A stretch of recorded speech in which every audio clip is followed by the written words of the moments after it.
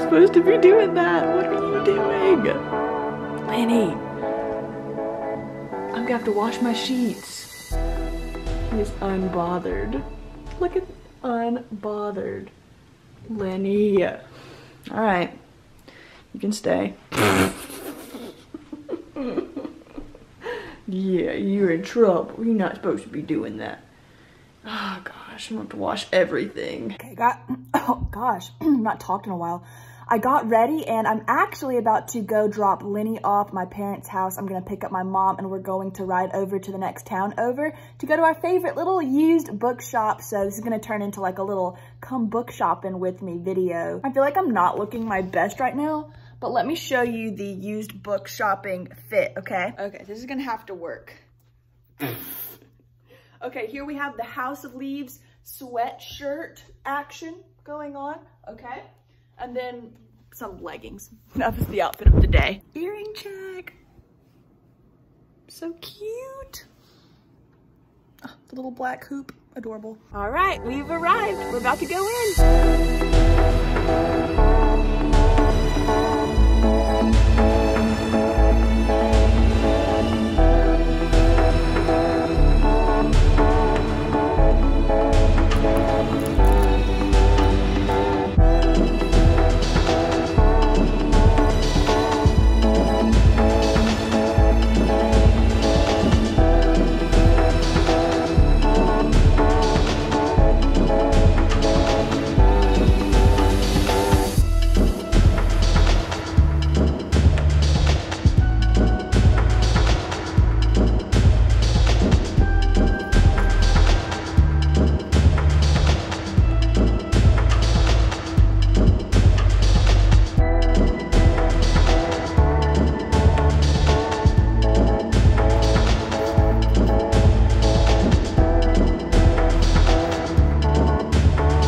I made it back after going to the used bookstore. I went back, dropped my mom back off at my parents' house. Then I went over to the store because I decided I was going to make some burrito bowls for dinner, like some chicken in a crock pot deal, and I'm gonna invite my parents to come over and eat with me tonight, so that should be fun later on. I'll show you what I make. Let me show you what I got at the bookstore because I found some gems today. Sorry for shaking you up a little bit.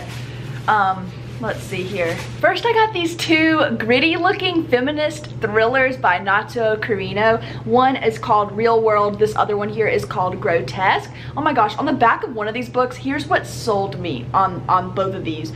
On the back of Real World, someone said, reads like Little Women in an acid bath. What does that even mean? I'm so intrigued. I have been loving fiction and like especially thrillers or horror translated from Japanese to English recently. I don't know if it's because like the translated, first of all, that's also like a very broad generalization. I've only read like maybe 5 in the past year or so, but every single one I've really loved. And I recently heard Emma from Drinking by My Shelf say that same thing, and I'd already been thinking it. So when I saw these in the bookstore today, I was like, you go out on a limb, girl, go ahead and get them. Each of these were $3.95, so like they're in perfect condition. Like I don't think that these spines have even been cracked at all, and they're, you know, like normal sized pretty paperback books. Yeah, very interested in them. Next is the steal probably for the whole day. I found a mint condition version of The Child Finder for $2.95. When I'm opening the book right there, I'm like showing you the price tag. That's what I'm doing. This has pretty deckled edges, beautiful cover. The only thing I know about this is that I think it is a detective story. Okay, yeah, so a little while back a girl went missing, so the family turns to a private investigator named Naomi, who has an uncanny talent for locating the lost and missing, known to the police and a select group of parents as the Child Finder. This woman is going to be this family's last hope. Sounds pretty good. It looks like it's going to be a little wintry read, so I don't know if I'm going to be getting to this anytime soon, but I could not pass this deal up, especially because this is a book that has been on my radar for a little while now. Okay, this one I've never heard of, but I'm so intrigued. It's called Fellside by M.R. Carey, and it's about like a haunted prison. Like this woman, or not that woman, but some person, let me see. Yeah, so it's about this woman in this maximum security prison, and then the walls start talking to her or something. I know it looks super long. Let me just do a quick page count check here. Oh my goodness. Yeah, nearly 500 pages. But I don't know, it actually sounds so good. I just want to start it tonight, even though Romance-a-thon has just begun and I really need to be like getting a head start on finishing some of those prompts. I'm on a little bit of a romance burnout right now because I've read 2 quite recently. I want to get into this haunted prison book. Okay, so Baby Teeth is the perfect example of something I want to buy at a used bookstore. This is a book that sounds like it's gonna be really good to me. It's about this like demon type child. I don't know if she's literally a demon, but just like a mom having trouble with just a horrible child. But this has quite terrible reviews, even though it sounds like something I would really like. So I have this beautiful hardback book that I found for $3.95. I really like the cover. I really like the way the spine looks. I've been into like the plain spines recently, like the pretty cream and black with a little red accent. That looks so professional to me. And then we got the crush sucker on the front. So I don't know if I'm gonna like get to this anytime soon, but I'm glad that I found it at the thrift store. Like I couldn't leave without it, you know? Then I found Then She Was Gone by Lisa Jewell. I have a few Lisa Jewell books. I've read a lot of Lisa Jewell, but I've not read this one. And I feel like this is arguably people's favorite. Am I saying that right? I think that people really like Then She Was Gone. It's definitely one of the more popular books that I've seen her write. Why did I say it like that? I don't remember the total exactly. I think I spent around $24 and that's for 6 books that look brand new pretty much to me. And most of them are books that I already wanted to get anyway, or when I saw them, they sound so good. So yeah, that's what I got at the used bookstore. While I have you here, let's just turn this into a little mini haul because I just did my summer book haul. I don't plan on doing another one for a while, and I want to show you a few new books that I got. All right, this is just a super informal little mini haul. I had to change the angle there so I could sit up. My 2 book of the month choices for June came in like last weekend. So I got The Other Black Girl and The Maidens. I put both of these on my summer TBR, and then I found out they were both book of the month choices this month. So I now have these in my possession. Both of these are thriller books. I also got, I went back to Target. You know, I just can't control myself in Target. I got Such a Fun Age by Kylie Reid because I've been wanting to read this for so long, and I feel like this was in hardback for so long that I thought it was a pretty long book, but actually it is just like 299 pages, barely 300 pages. I have a reading vlog idea for this, and I don't know if I want to do it or not, so I've kind of been putting off starting it because I don't know if I just want to sit down and read it, if I want to film my experience. Yeah, I don't know. I also got Dead Dead Girls. I put this on my Goodreads TBR so long ago when I first found out that this was going to be published in 2021. I'm sorry about that. I just saw a football fly across my window, and no one ever plays football out here. But yeah, Dead Dead Girls, it says here a Harlem Renaissance mystery, so that kind of makes me think this is going to be a little mystery series. I hope I'm not saying this wrong, but it sounds like it's gonna have LGBTQ plus rep. Let me see here. So it's set in Harlem in 1926, and it's about this woman named Louise Lloyd. Louise is a black woman, and young black women like Louise are going missing in Harlem right now. And actually, Louise had been kidnapped back when she was a teenager, and somehow that's gonna connect to the present, I'm assuming. But listen to this sentence. So that she hangs out in speakeasies and stuff like that. But it says, Louise's friends, especially her girlfriend, Rosa Maria Moreno, might say she's running from her past and the notoriety that still stalks her, but don't tell her that. Sounds witty, that sounds sassy. I don't know, I am obsessed with the cover. Like that green leaf with the gold, that was my entire aesthetic of one of my first apartments that I had. So this is just my entire vibe right here. Just 3 more because I am like filming a romance, like you just saw my brain glitch in real time. I'm filming a summer romance reading recommendations video probably tomorrow. So I've been reading these books and y'all, they are so good. So I have Play in the Palace by Paul Rudnick. This is a male-male romance and it is Own Voices to my understanding. People have been calling this a red, white, and royal blue ripoff. I'm probably gonna finish this book up tonight, and all I have to say about that is that I love red, white, and royal blue with all my heart. and I also love this book. They are two different things. Also, I have Sorry Not Sorry because we have a woman chilling in a little margarita glass here on the front. This is about a woman who has been playing by the rules and all of a sudden decides she don't want to play by the rules anymore. She wants to be a bad girl. So this is a super fun summary book. And also, she's faking it. This has been a dark horse because I was not expecting to like this as much as I am. I think did I tell y'all I've already like been reading all of these books? Okay, anyway, this is about a woman who is a college dropout, and a few years after she dropped out of college, she's still working at this Grubhub, like whatever the fictional equivalent in this world is to Grubhub. She's a delivery driver, and then she turns to a career in social media in a really interesting way, and it's all about like, does that actually make her happy? And then we've got like a fun romance going on in here too. Is that everything? I don't know why I felt like I had more books to share with you guys than that. Let me do a little peek. Oh shoot. Wait, no, I did show you guys that. I did. All right, that was the little haul. So plans for the rest of the evening. I need to finish my puzzle because like I said, my parents are coming and I don't want the puzzle to be sitting out on the island there where we're gonna have to build our burrito bowls. So I'm gonna try to either put on an audiobook or watch a movie while I finish my little puzzle. And then I might read a little bit. I might put on a little ASMR room, maybe of a island cafe. I've not found one of I don't have one in mind, but that just sounds really good. It is such a beautiful day today and I did not think it was going to be. So I might open my windows. I'll give you the vibes once I get them set up.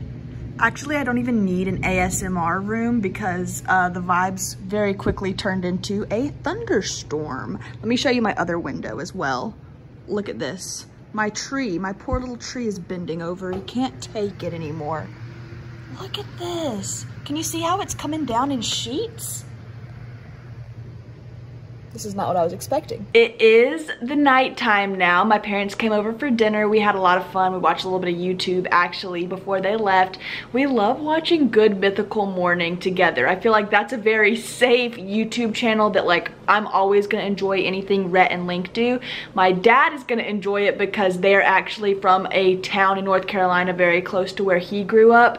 And my mom just likes them because she thinks they're funny and we all think they're funny. For some reason, I feel like I got the Sunday Scaries out of nowhere, which is really weird because it's Saturday night right now. I feel really anxious, and one thing that I like to do when I'm feeling anxious, I like to have a little glass of Chardonnay and I like to get out my guitar. I've not learned anything new in quite a while, so I think I'm gonna play around with an oldie but a goodie, Blackbird by the Beatles. It's not like the way I play it is not like the traditional way. Like if you looked it up on Ultimate Guitar, these aren't the correct tabs, but I just kind of made my own tabs when I was in high school from like what sounded right, and it's how I've played it ever since. So like I'm gonna give you a little Blackbird action. Let me set this down. Let me have a practice round. It's been a minute. Okay, I think I can do it.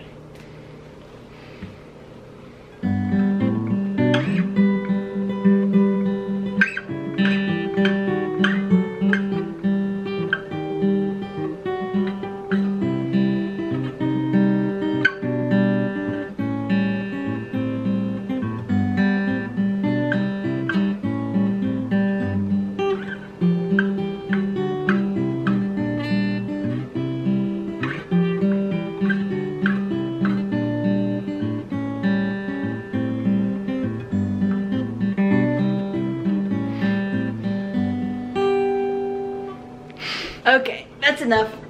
That is quite enough of the guitar for tonight. I actually have a little mini amplifier. I can't remember if I've shown you guys or not. It's at my parents' house right now because I do live in an apartment complex and that thing can get out of control real fast, and especially I've had some wine. It's hard for me to tell how loud it gets. I'm not an annoying neighbor. I just get paranoid that I'm being too loud if I can't tell how loud it is. But maybe in the next vlog I'll break out the amp. I also got a dobro recently, so once I hone those skills a little bit, I'm sure I'll share with you guys. I wish I could give you a reading update.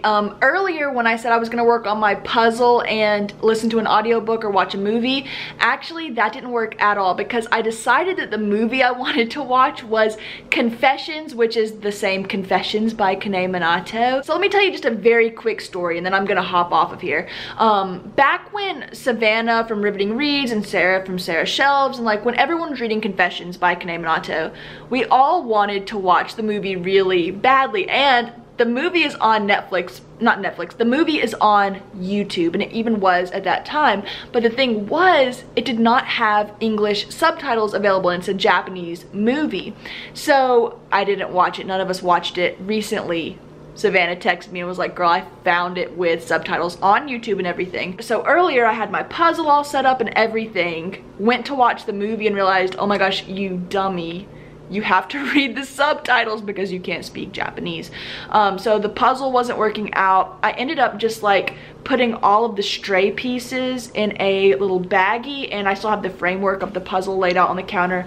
I'm not going to show you guys because I don't know if you care or not, but I was just going to destroy the entire puzzle, but I didn't do that. Long story short, I watched almost all of the Confessions movie. I still have about 20 minutes left. I'm going to finish it up after this. I feel like this adaptation is one of the most, I don't want to say realistic, it's very close to how the book was written. I feel like a lot of the sentences, because the book is written in like a lot of monologues, that's very conducive to a movie script as well. So of course I'm a fan. I really like the movie. I feel really weird saying this, and I'm debating on whether or not to even cut all of this out. So if you're seeing this, obviously I decided to keep it in, but I've been feeling a lot of pressure recently because my channel is very close to monetization, which I never thought I would see the day. I don't do lives on my channel because I love being live on other people's channels, and I never get nervous to be live on other people's channels, but there's some type of anxiety in me that it holds me back from going live on my own channel. And so I always had it in my mind that I would never be able to be monetized if I didn't have those viewing hours from the lives. I don't know if I'm making any sense right now, but actually my channel is really close to monetization, and so because of that, I've been feeling anxious and like wanting to make content that I think that viewers will like, and I feel like recently I've been kind of forgetting to make content for myself. So if you've stuck around this entire time, thank you so much for watching and for hanging out with me, because this is a video of just what I did on a Saturday, and it's just you, it's just me, nothing fake, nothing, and like, why am I getting so like dramatic right now? I don't mean that I'm ever being fake in my videos. I feel like I'm a very like what you see is what you get kind of person. But I really like making these reading vlogs, and yet every time I do, when I post it, I'll go back and watch a little bit and just start cringing like, why did you post this? And yet I love to film them. I have so much vlog footage that has never seen the light of day, just because I can never work it into a video, and I'm scared people won't like it. I'm scared it's like not gonna hold people's attention. So I'm rambling again. My whole point is just thank you for watching this. I love this community so much. This has been such a beautiful outlet for me. Not only a creative outlet, but I feel like really some of the best friends that I have in my life are on BookTube, and friends that I've made from this channel and from like other people in the community's channels. I'm really thankful for every interaction that I have on here, and I mean that from the bottom of my heart. I'm gonna cut things off now. I'm gonna try to like relax a little bit tonight. Like I said, no idea why I've got Sunday scaries right now. I'm already stressed about Monday's work day. So I'm gonna try to have like a chill little Saturday evening, maybe sit out on my porch a little bit, finish this up, maybe watch another movie. So I hope that anyone who's watching this right now is having a really great night, a great day, a great morning, whatever, you know what I mean. I love you guys so much. I'll see you in the next video. Bye.